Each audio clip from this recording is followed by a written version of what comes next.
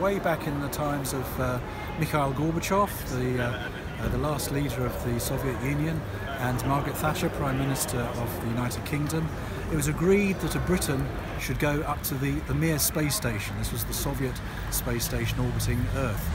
And it was all part of a project called Project Juno. And Helen was driving along the road one day, had her car radio on, and she heard this advert, this commercial, basically saying astronauts wanted. And so Helen applied, and she was up against many hundreds of applicants, and she was the eventual winner. She was the one who actually went up into space in 1991.